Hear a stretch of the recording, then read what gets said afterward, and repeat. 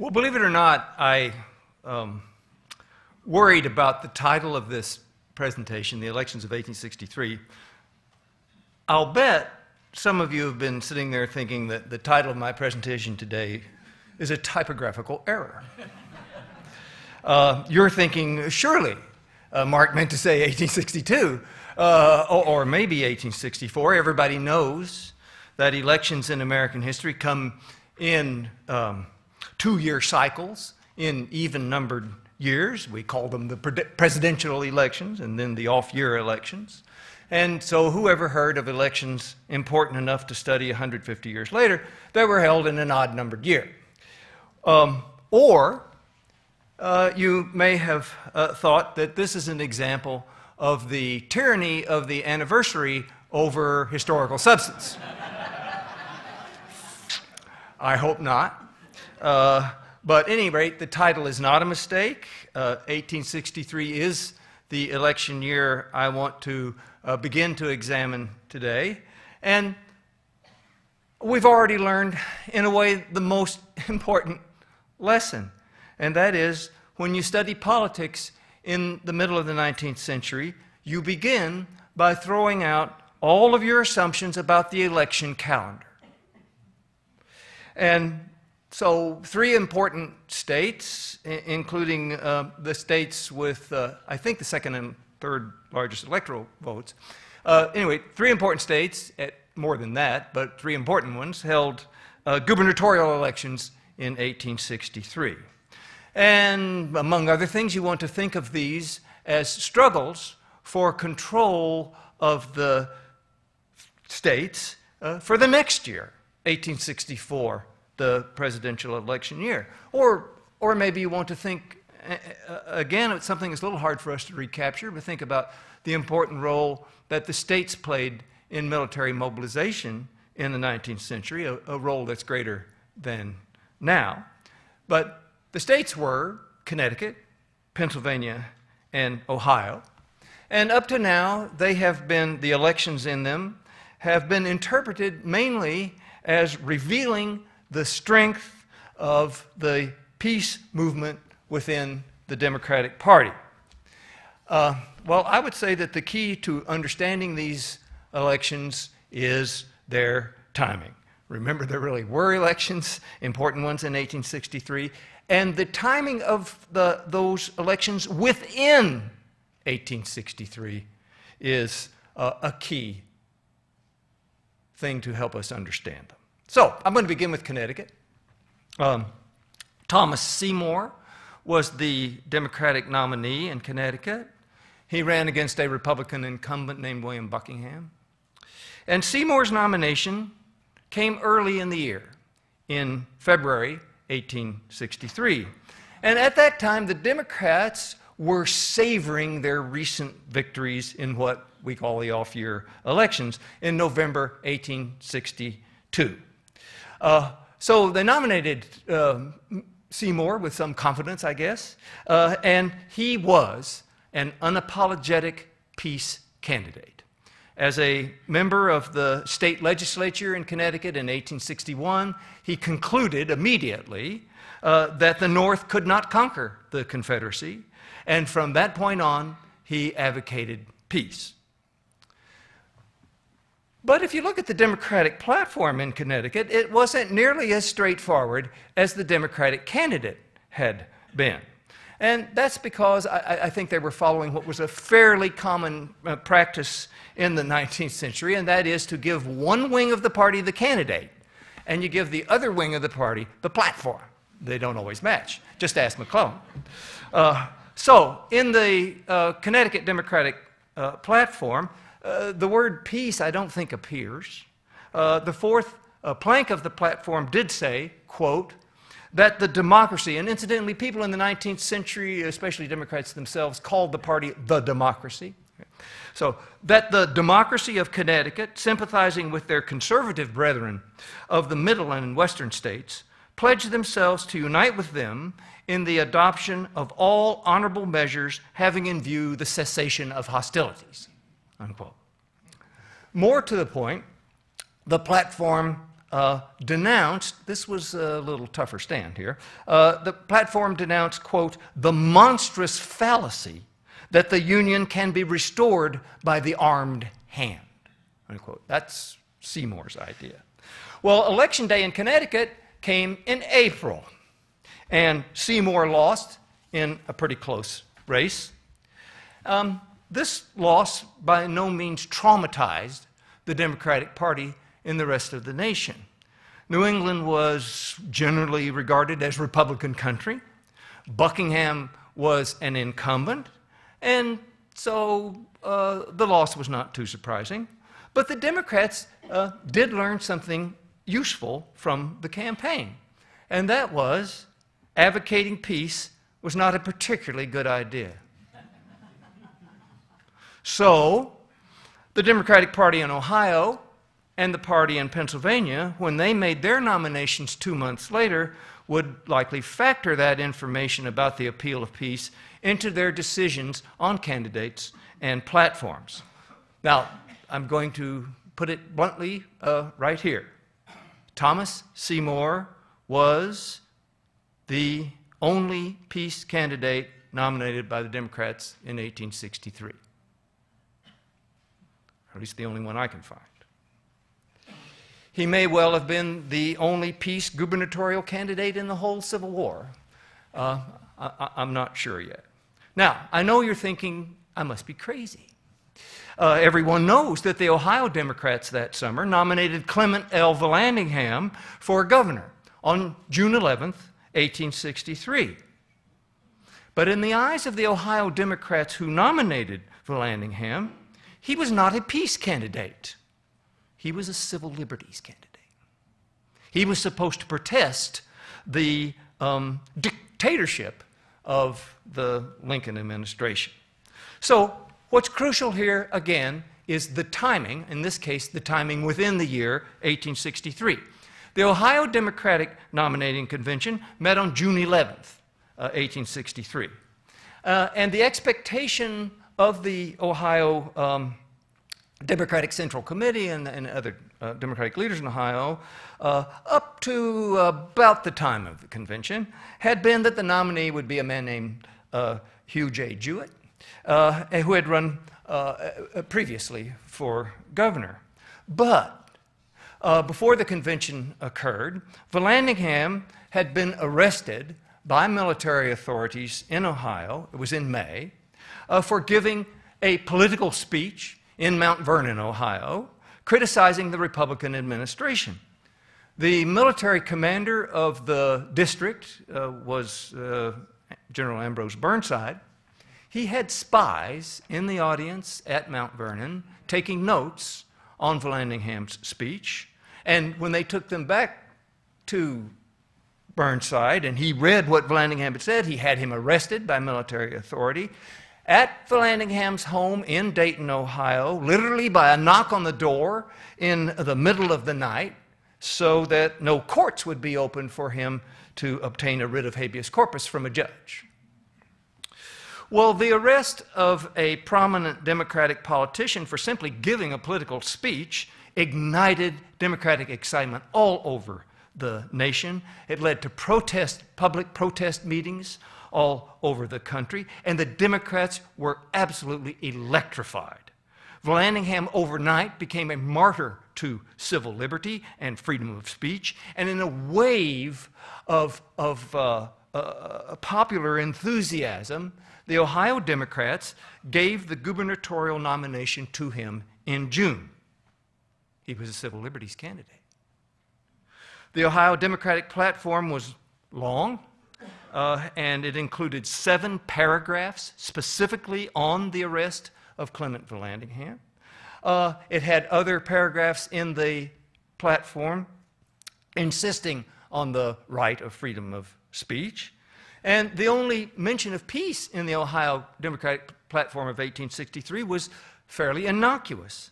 The Ohio Democrats would, they said, and I'll quote from it, they would hail with pleasure and delight any manifestation of a desire to return to the Union by the seceded states. And who wouldn't? Well, of course, Clement Vallandingham's personal views on peace were anything but innocuous, and they were not reflected in the Ohio platform. While a member of Congress, Vallandingham had, I think, abstained from voting on appropriations for the troops already in the field. And he had advocated peace loudly and long. But that's not why he was nominated. He was nominated in spite of his record. And Ohio Democrats said so. George Pugh, one of the Ohio Democrats, he served as Vallandingham's counsel, I think, after the arrest back in May. And he said later in the summer, quote, "I may not agree with Mr. Vallandingham in all his opinions respecting the prosecution or the conclusion of this war, but I will maintain his right to express those opinions." Another prominent Ohio Democrat, Samuel S. Cox, who I think was on the same platform with Vallandingham at Mount Vernon in May, but anyway, he knew him well. And he campaigned for Vallandingham that summer and into the fall in the gubernatorial campaign. But Cox made it clear that, quote, "the only issue we make here is the right of free speech," unquote. Cox and Pugh both canvassed the state of Ohio for Vallandingham, and Cox later informed Democratic leaders in New York, quote, "personal liberty is the only issue Pugh and I make." Well, that's not a tightrope everyone can walk. When attacked, the political party must rally around its candidate, no matter how obnoxious he turns out to be. And so the Ohio Democrats did just that. They rallied around Vallandingham and when he was attacked for his unpopular views on peace. Now, Vallandingham, as you know, wasn't there to defend himself because he had been found guilty by a military commission, exiled to the Confederacy. They didn't want him either. So he left there by blockade runner, I think, and went to Canada, and then he remained in exile in Canada when he's nominated for governor. And so he's a surrogate candidate. That is, people run for him and give speeches for him, like Cox and Pugh, but he's not there to defend himself. At any rate, the bottom line here is that peace got more of a defense in Ohio than the Ohio Democrats would have given it had Jewett been the candidate as planned. But from afar, it looked as though Ohio Democrats favored peace. And Republicans, of course, did everything in their power to further that impression, to make Vallandingham into a peace candidate. They were, I would say, completely successful. In the end, even Democrats in the East ended up thinking of Ohio, of the Democrats in Ohio as infatuated with peace, as besotted with peace. What is the matter with them out in Ohio? And that just shows you the danger of surrogate candidates.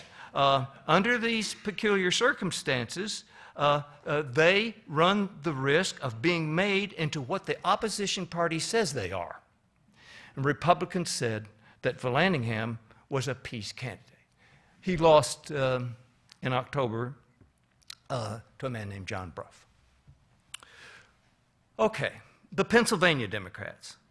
They also chose their candidate in June 1863, but fatefully just a little later in June than the meeting of the Ohio Democratic Nominating Convention. The Pennsylvania Democrats chose their candidate to run against the incumbent governor, Andrew Gregg Curtin.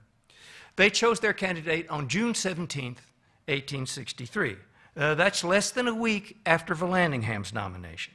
And so the Pennsylvania Democrats, excuse me, were swept up in the enthusiasm of the Vallandingham arrest, and they looked at Ohio and what a splendid example Ohio had presented, and so Pennsylvania nominated a civil liberties candidate too for governor. The Pennsylvania Democrats did. The problem was, for Pennsylvania, that this state had many possible nominees, eager nominees in fact, seeking the office, but they didn't have an obvious martyr to civil liberty like Vallandigham. So they decided to select a mute symbol of liberty under law, of protecting freedom of speech. They decided to select a justice of the Pennsylvania State Supreme Court, a man named George Washington Woodward. So in his very being, not in what he said in speeches, because Supreme Court justices were not supposed to make speeches, and they didn't. Woodward, though, would just stand there, and he would represent the judiciary that would protect civil liberties from the tyranny of the national administration. So, as it turned out, Woodward might as well have been in exile in Canada. Because, true to expectation, true to the expectations of a Supreme Court justice, he vowed not to campaign actively. He didn't campaign actively. He didn't make political speeches then in public. And that was below the dignity of someone who occupied the Supreme Bench. The Democratic platform of Pennsylvania stressed the party's devotion to the Constitution and said explicitly, quote, "Thanks are tendered to the democracy of Ohio for the vindication they have given the Constitution." So they're just following in Ohio's steps here in protecting the Constitution and freedom of speech.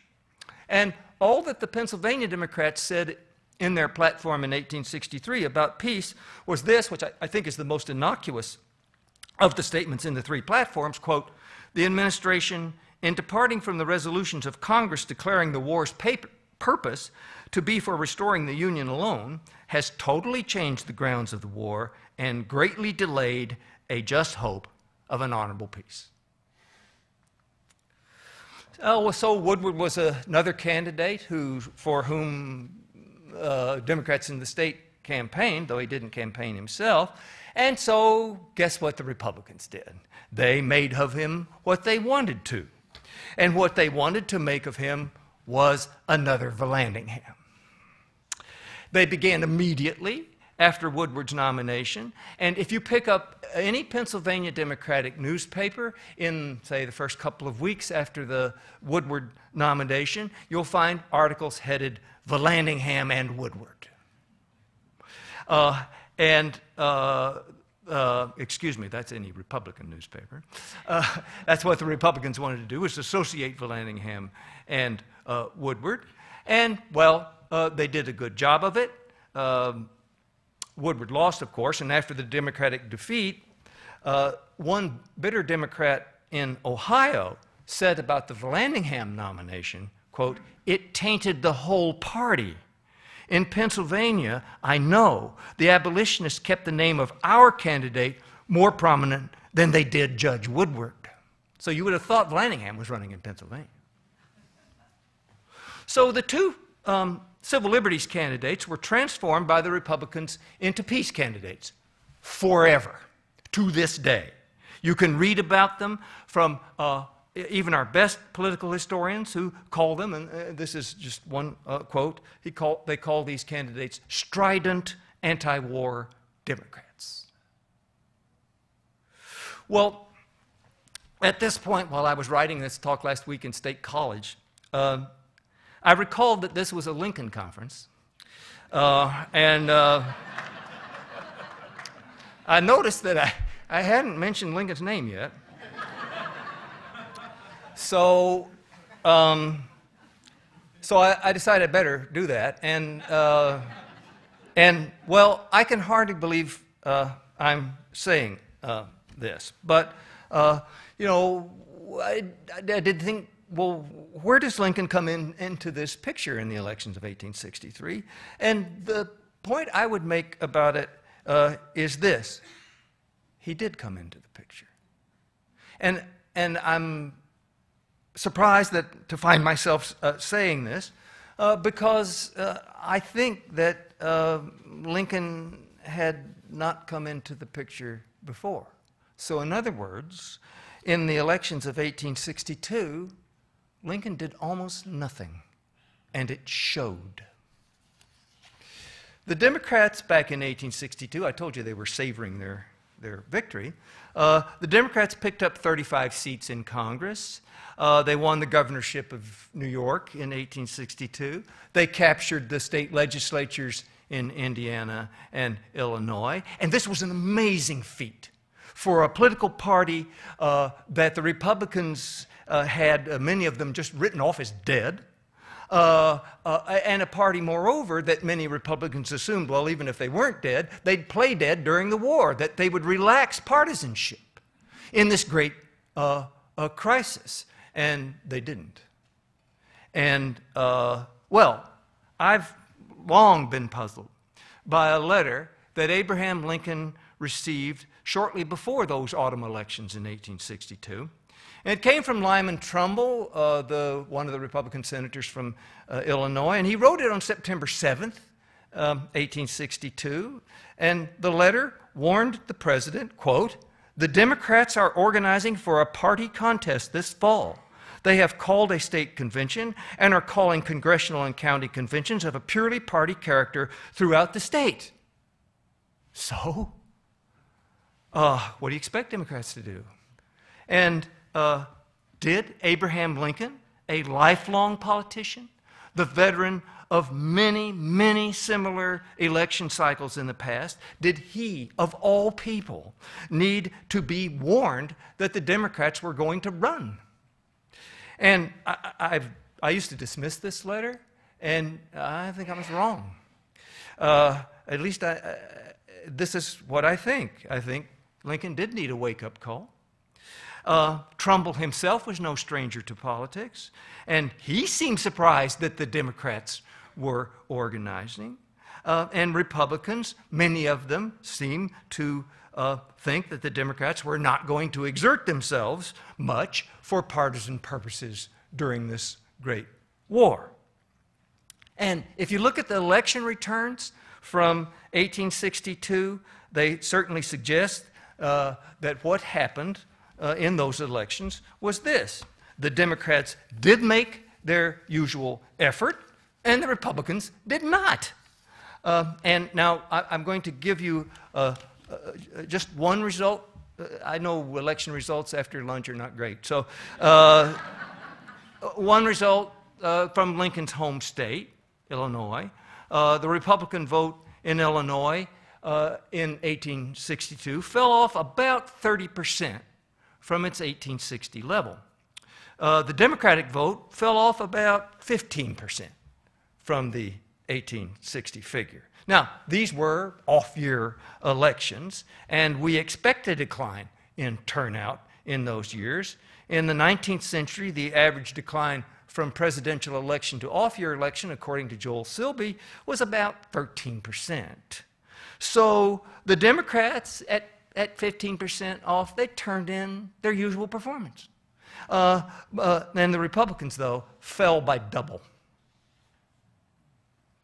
So there are results from other states, but that'll suffice. It looks almost as if the Republicans collapsed in 1862, but they didn't.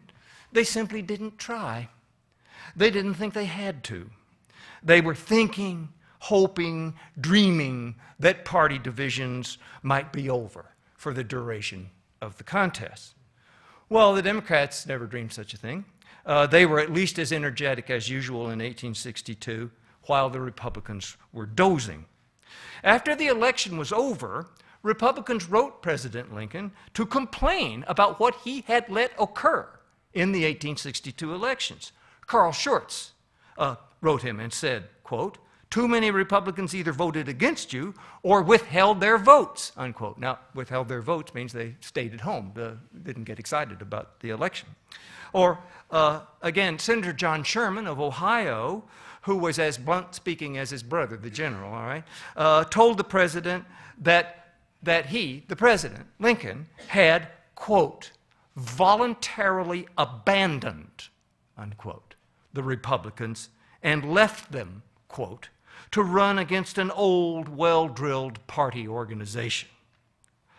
Sherman told Lincoln, this is an election post-mortem, that it had been a mistake not to have had ward meetings and local party committee meetings and party conventions and the trappings of the Republicans making a serious effort. Well, that's 1862. In 1863, Lincoln had learned his lesson. He performed a major about-face in terms of political effort. He did almost nothing in 1862. In 1863, he did a lot. He wrote two of his most famous pieces of lethal political pamphleteering. James G. Randall calls them state papers, but don't be fooled by that. They what came to be called the Corning Letter. That was about the Vallandigham arrest.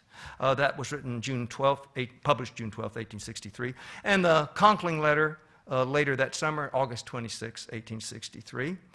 You'll notice that he issued the Corning Letter the day after Vallandigham got the nomination for governor of Ohio.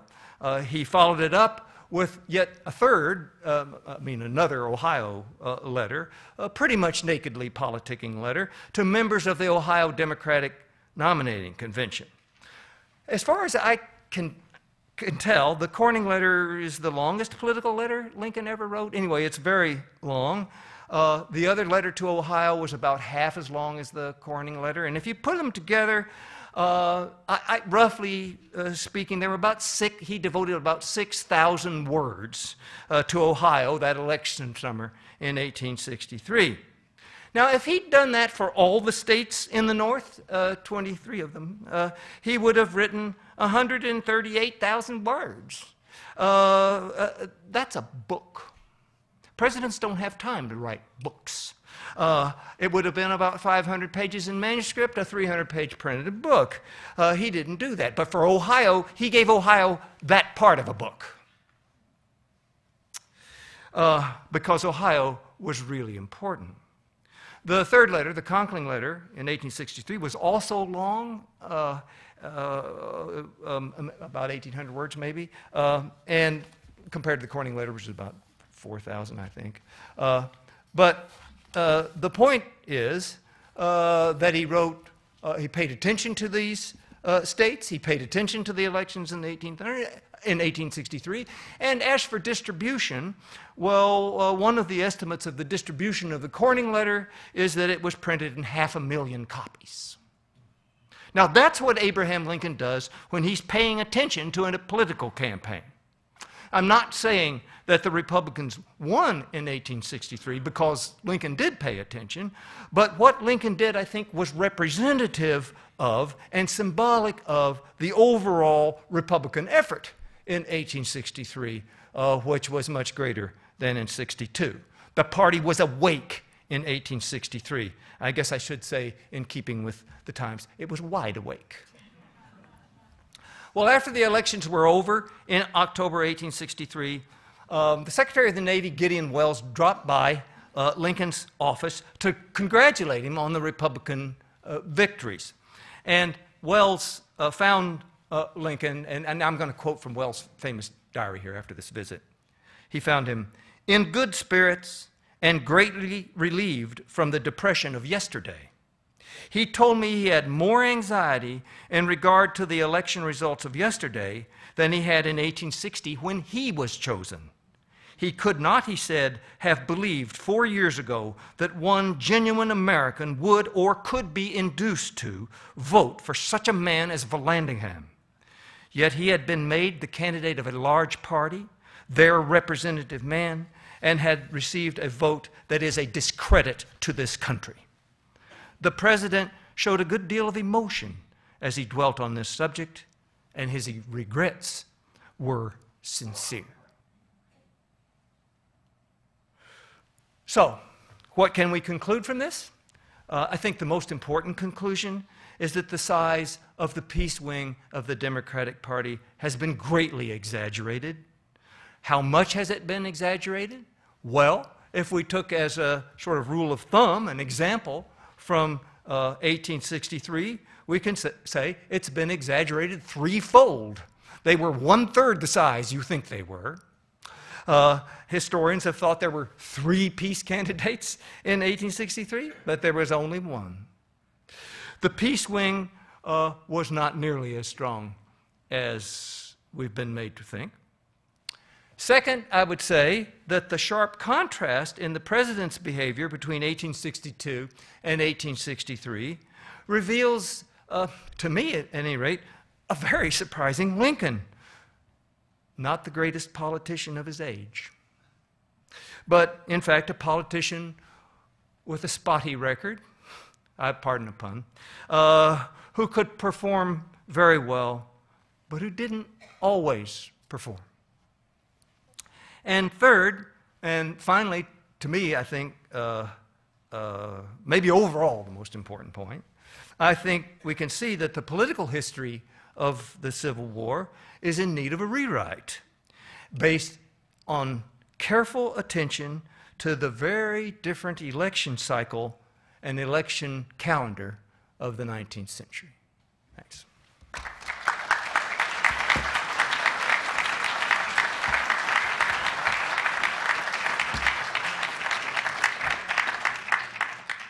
So I can take questions if you have them.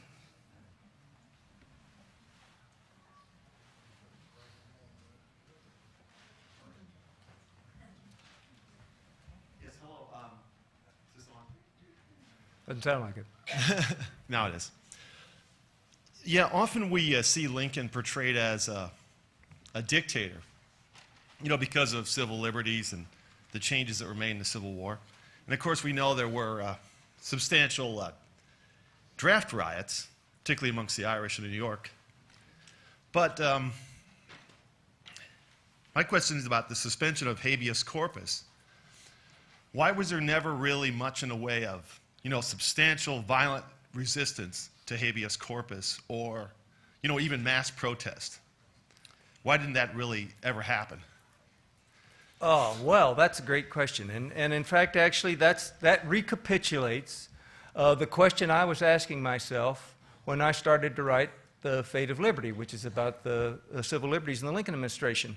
And I had seen what a protest against the Vietnam War could do, and what disturbance that they could bring and what reaction. And I thought, well, the Lincoln administration is supposed to have made all of these arbitrary arrests, and you had the idea that before elections, critical elections, they rounded up Democrats, and then after the election let them go, and that editors and politicians on the stump that had been silenced. And I thought, well, if anything like the estimated number, which was in the tens of thousands, if anything like that had occurred, well, there would have been violence in the streets. Yea, probably revolution in the North. So at that point I decided that, well, the people who got arrested must not be the kinds of people that we think of automatically when we think of suppression of civil liberties in time of war. That is what they call them now, dissenters. All right? That in fact, that it just couldn't have been that many. And so I decided to look and see who did get arrested. I called it doing constitutional history from the bottom up. I was interested in prisoners in jail and not in judges. Judges bore me. So I looked, and I mean, the key lies in who got arrested and in terminology. These people on the rolls are listed as state prisoners. But that can be anything from a Democratic newspaper editor to somebody from the occupied South who has been arrested for, well, you know, pretty good reasons. In fact, that is the key to see that, well, one, that the number of Democratic editors, prominent Democrats and so forth that are arrested is not anything like what you might have imagined, and that the other arrests, which were of suspected blockade runners and you name it, that was really the bulk of them. And that was really what that meant. That book was meant to answer, was to say, well, if the arrests looked like we imagined they did, why didn't we get violence in the streets? And the answer was, they didn't look like what we imagined. Thank you. Mm-hmm.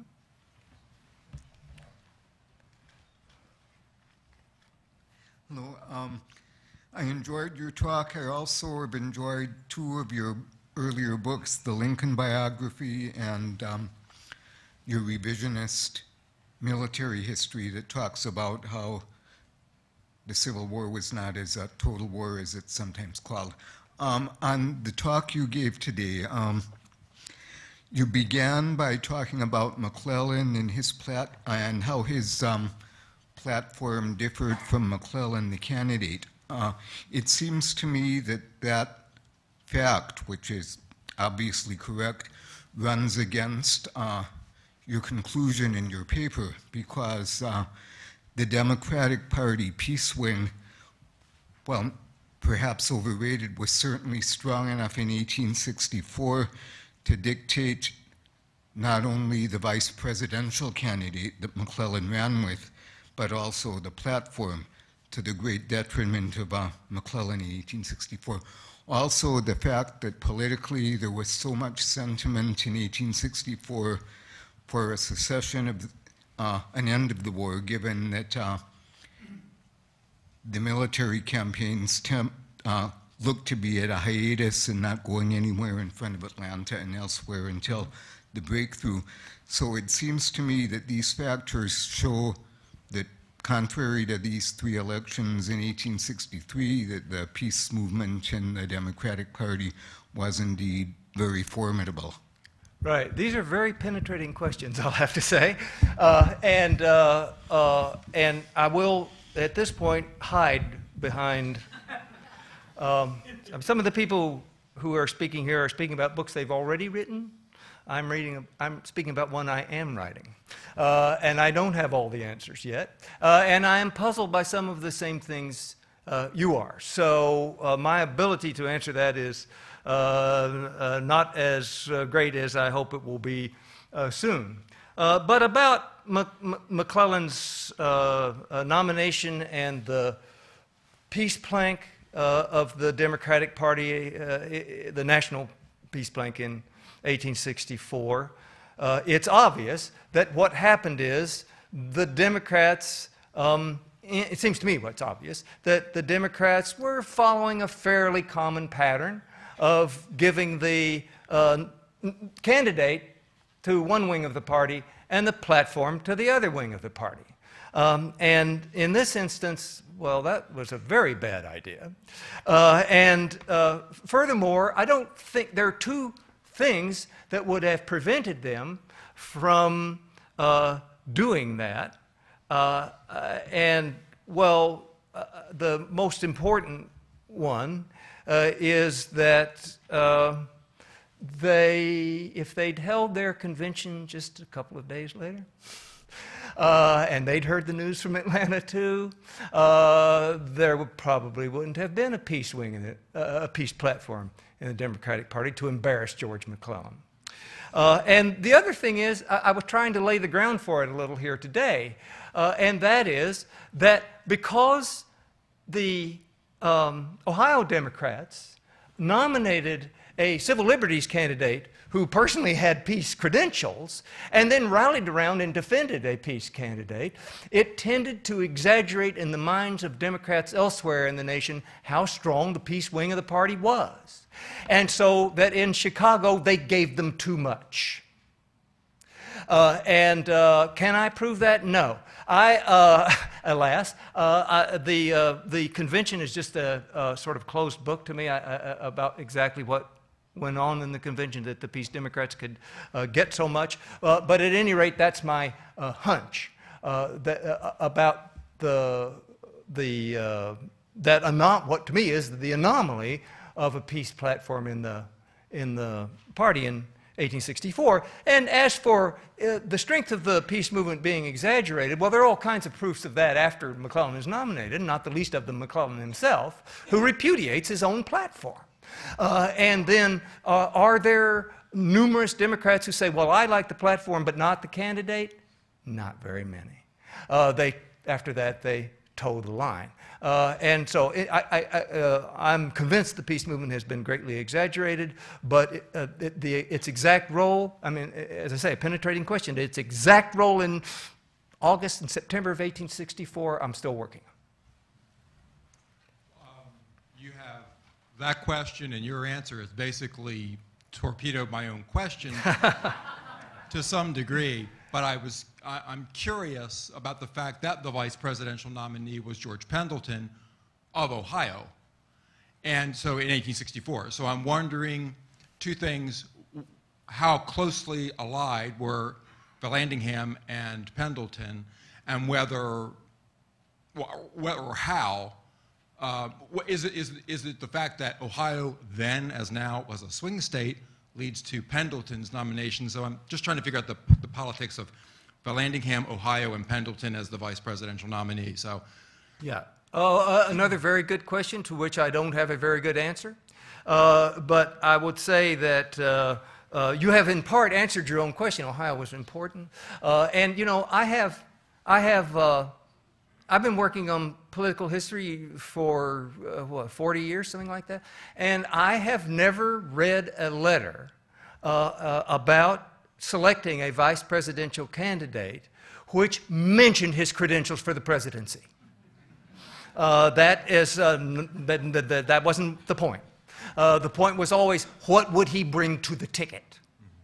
So this is a kind of a typical scenario then. I mean, Pendleton was another great burden that McClellan had to bear. The platform, the vice presidential candidate, and it's illustrative of that point, that they really think about, well, what is the candidate going to bring to the ticket? Ohio, and they don't think much farther than that, and they should.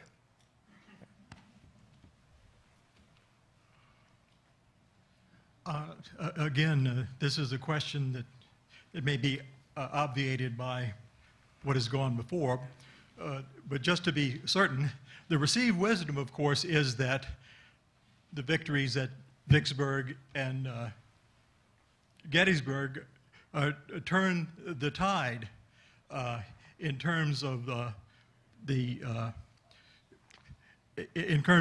projection for the coming election next year. That had it not been that the Republican Party would have been in dire straits. But what you're saying is that that the Republican Party was doing very well up to that point.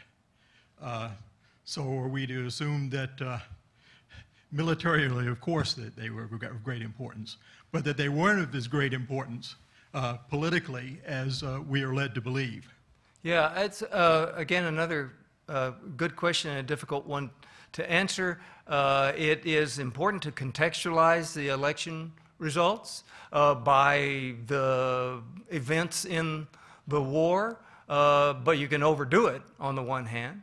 And so I think that the Democratic, the members of the Democratic Convention in Pennsylvania that met in Harrisburg, when they came, the Republicans that year, because of the invasion of the state, they postponed their nominating convention.